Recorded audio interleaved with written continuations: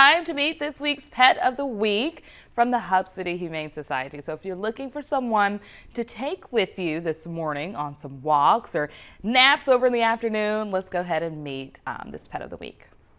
So Sally, you guys have done a pretty good job getting a lot of dogs and cats out of here recently. We'd love to add Rivet to the list, so tell us a little bit about him. So Rivet is a 2-year-old dog. He has been with us about 8 months now. He is a sweet pea, super calm and chill, but also does have a playful side. He loves his people. We kind of call him a Velcro dog. Once he chooses you, he is all yours. He loves you. He wants to be with you.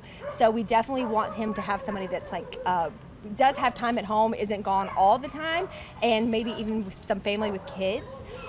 He does not like cats, so we would like for him to go to a cat-free home, but he is quite a catch. He wants to be with you. He's not one of those dogs that's going to want to sit over in the corner and be by himself. He's going to want to be part of your family and of your activities.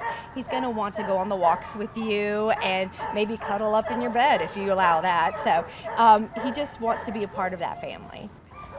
And is there anything specific that people need to know about his background, specifically medically? Yes, he did have heartworms and he did get treatment, so he is now considered heartworm free, but he will have to remain on heartworm preventative, as with all the dogs in our care.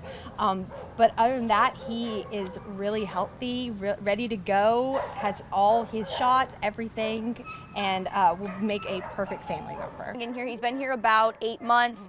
Is there anything that you think would, carry over into adopted life? With any dogs that come from a shelter environment, it's really important just to give them some time to decompress because they are coming from a very stressful environment. No matter what we do here, it's still stressful because they're not used to being with so many other dogs. He wants to be with his humans, So just giving him some time to just relax and become comfortable in the home.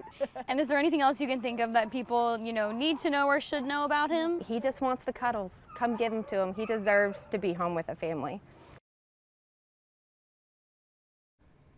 Alrighty, and since Rivet is the Pine Belt Pet of the Week, the Humane Society has reduced his adoption fee to $50. So for more information on Rivet, you can scan the QR code on your screen, and to learn more about the shelters involved in the Pine Belt Pet of the Week, just visit our website.